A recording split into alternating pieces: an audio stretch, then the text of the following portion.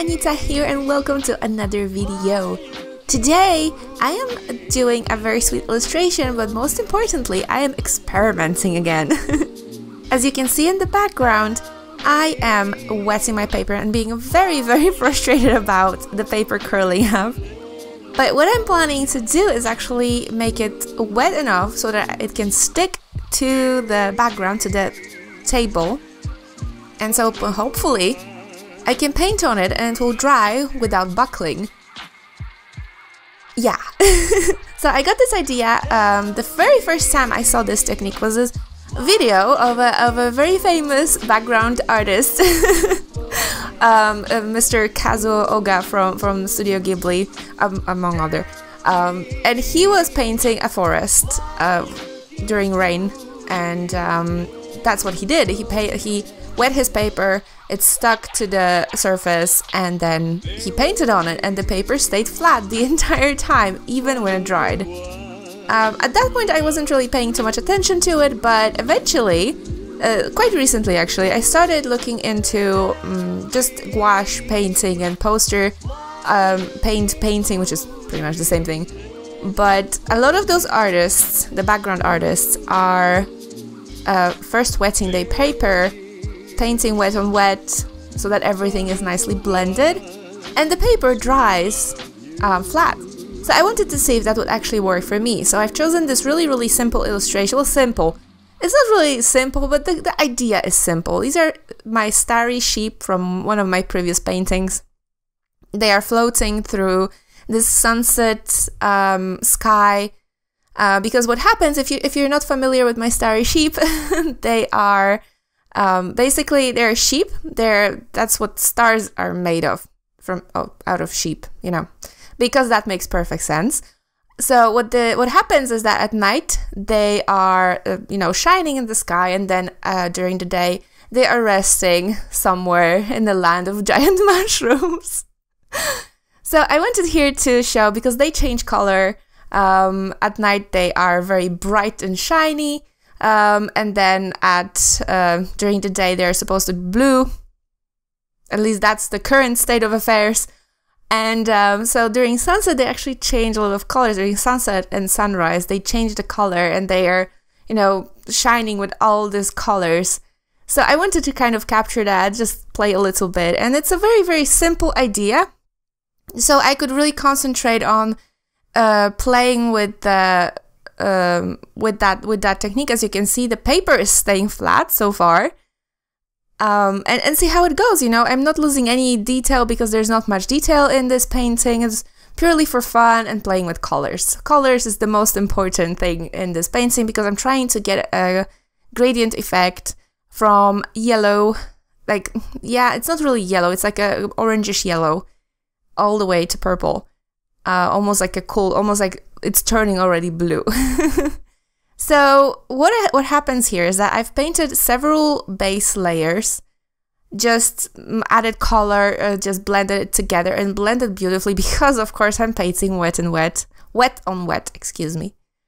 I had a little bit of, and you can see it kind of around the edges, I had a little bit of a trouble with the water going backwards and blooming into the paint.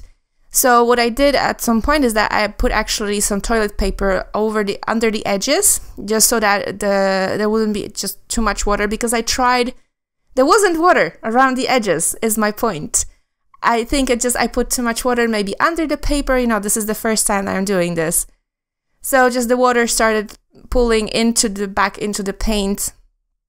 So by putting a little bit of toilet paper underneath the edges, just whatever water was pulling from underneath, it would be stopped, and it worked perfectly fine. I'm so excited. It worked perfectly fine.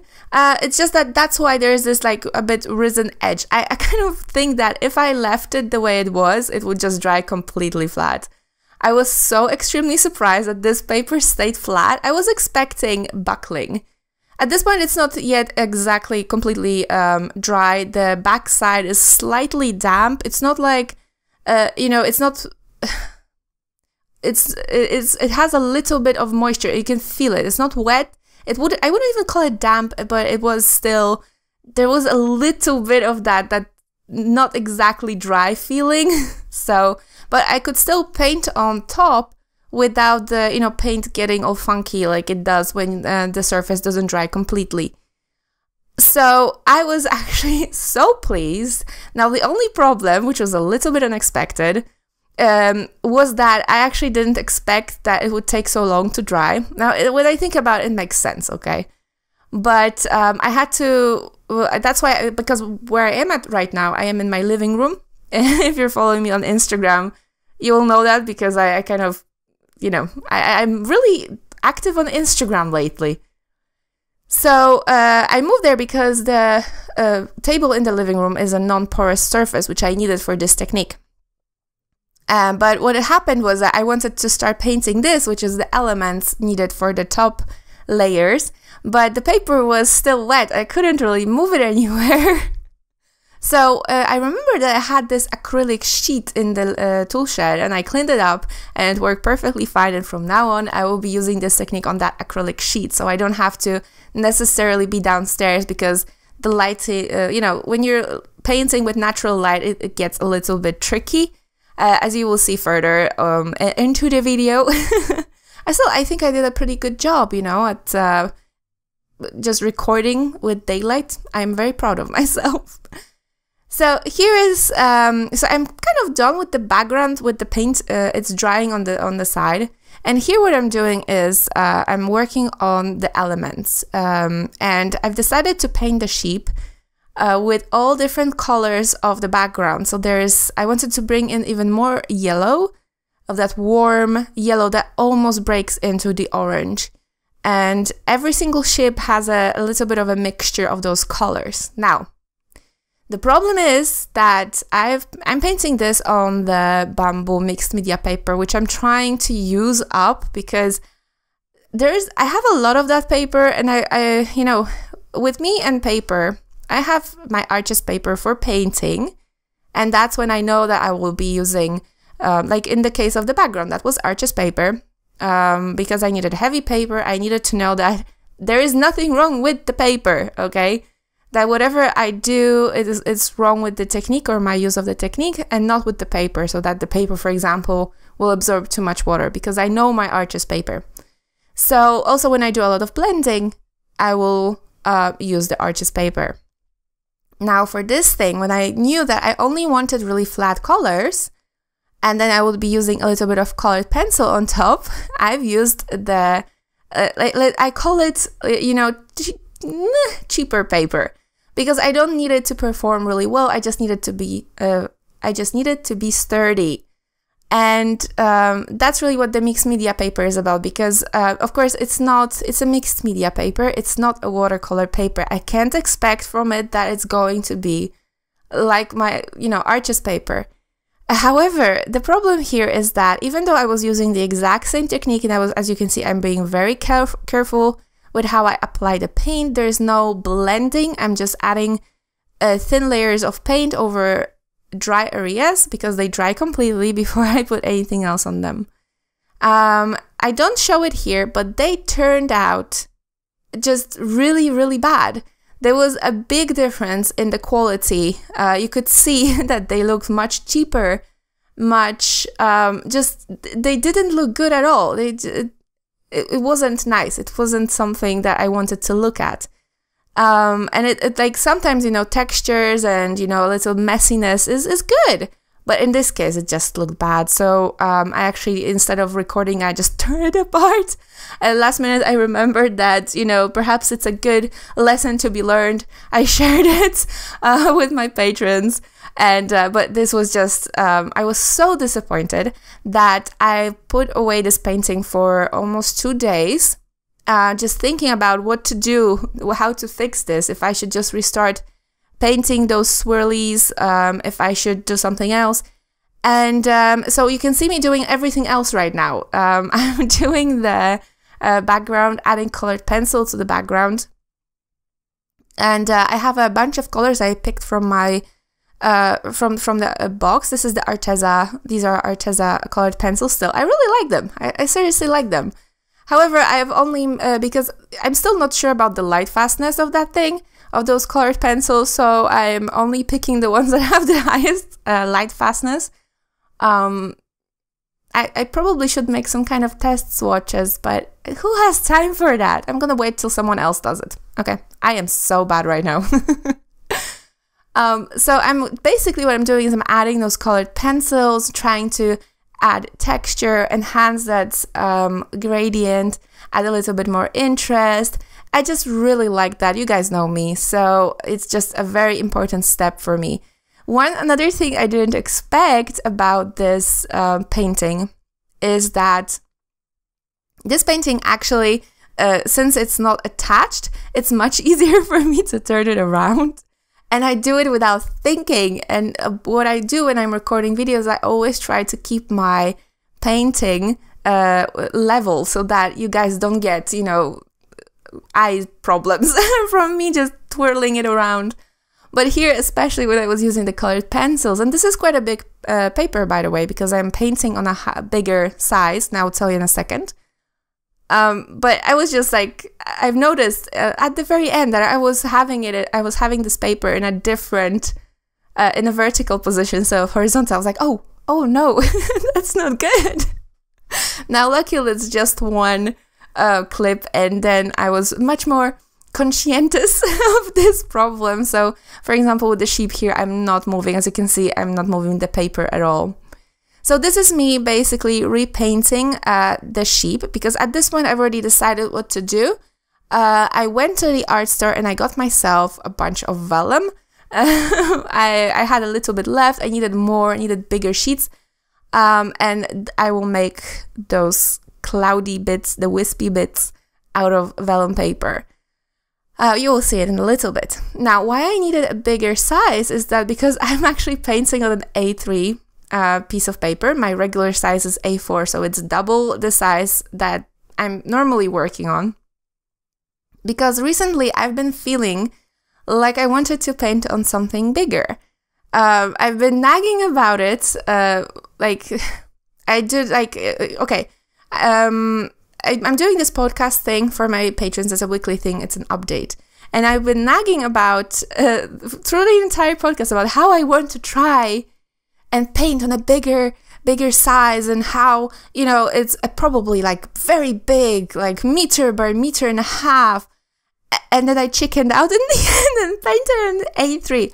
But, which is what I kept telling myself, it's still bigger than what I'm used to. It still makes me laugh. It's so funny. It's like, yeah, it's much smaller, but it's still bigger than what I usually do. So I needed a different camera setup for this. I needed different, angles. My camera is usually, it works best with an A4. Anything smaller or bigger, I need to adjust the camera. The tripod, not the camera, the tripod. I have still a very old tripod. And especially that I was working downstairs in a completely new environment for me, where I've never painted this way. This is, by the way, what I meant with the weird lighting. I've been painting this very late into the evening, and there is this blue cast over everything. It goes away in a little bit, don't worry. But it's like a reminder to myself, don't paint in the evening, okay? Paint during the day, because the colors are much better and there's better light for your videos. So basically, because this piece was so much bigger, I've realized that I didn't have enough of my own vellum for to make those wispy clouds to replace the ones that failed. By the way, I would like to mention how much nicer it looks on, because I'm painting now on Arteza paper. How much nicer it looks when it's on proper paper. I am just stunned. I mean, it's something obvious, but still, you know, I thought I could use that paper.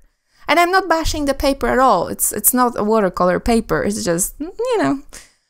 So here I am, and here are the clouds I already made beforehand. I was not exactly sure what I wanted to do and how I wanted to do them, so I did that off camera. They came out good, and I'm very happy.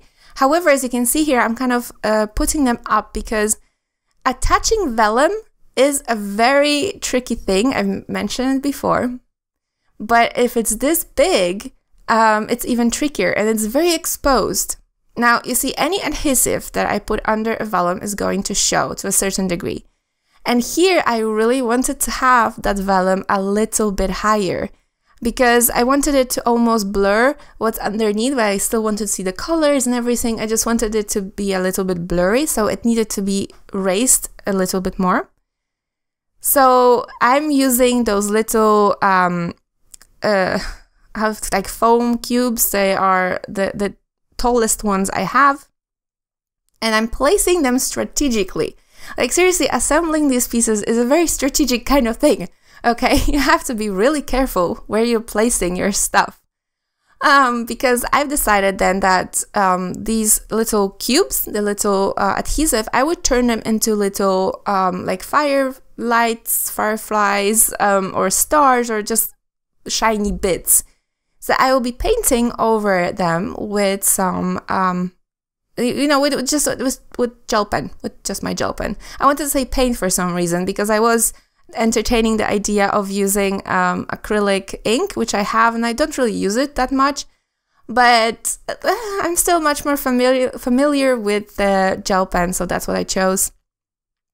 And so I'm attaching it now, and it looks really good. And now I'm turning those little cubes into circles and just adding little dots here and there, little shiny, so that they look just like as if they were shining, like the cube underneath is a little bit smoother.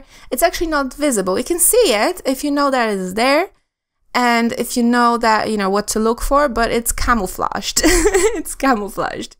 Now, in this case, the sheep that's on top of the wisp, the most purple sheep, that sheep is actually on 2 layers of foam tape. It's the most raised sheep, and that sheep is also keeping that vellum in place.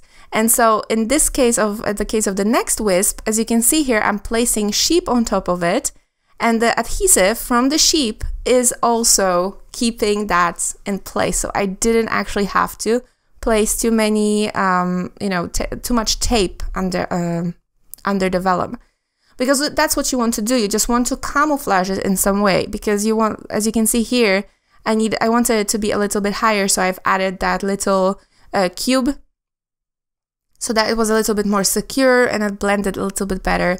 But then I'm also going afterwards and adding the little shiny bits on top.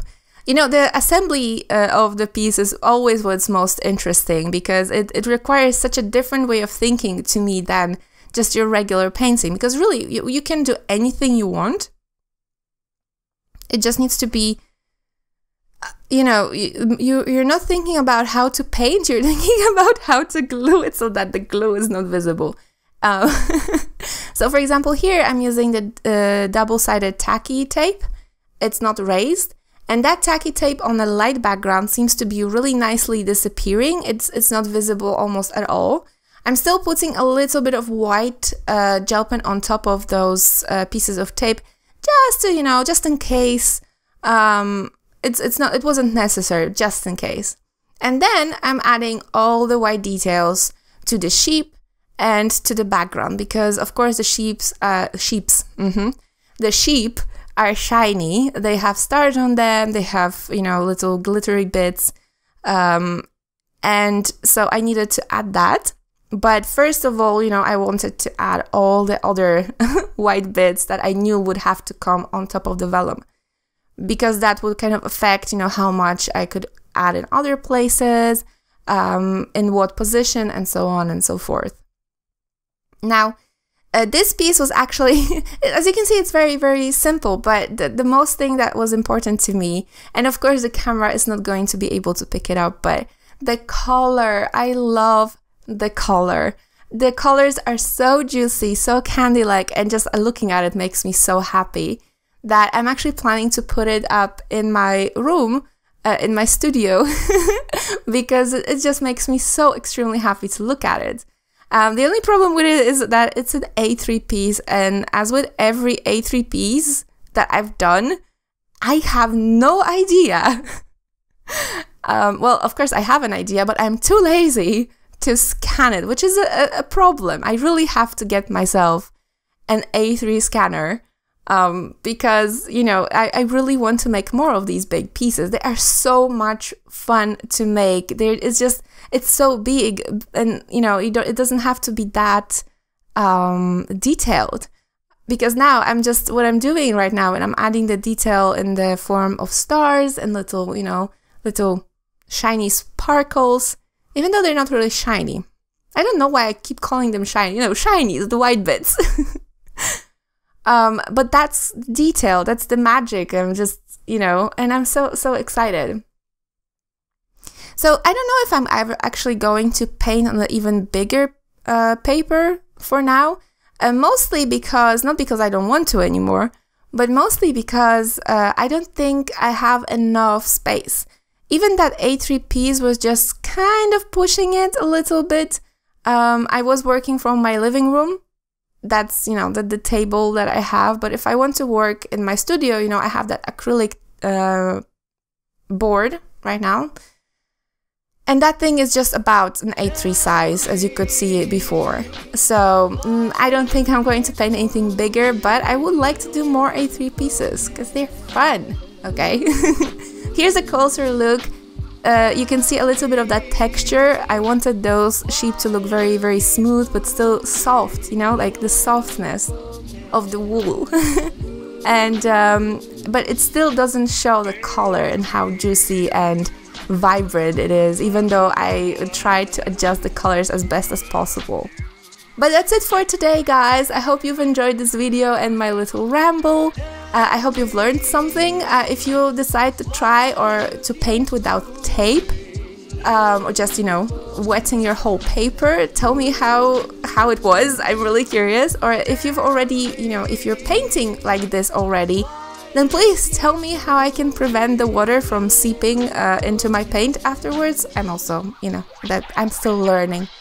And yeah, if you would like to follow me on Instagram, there are links in the description. Instagram and Facebook right now seem to be my, you know, social media of choice. Instagram more. I'm really addicted to Instagram stories, like really.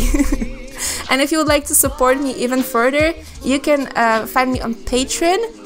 Even for as little as $1, you can get a lot of access to extra behind the scenes, you know, footage and pictures, and it helps to support me. So yeah, thank you so very much for watching, guys, and I will see you in the next video. Bye!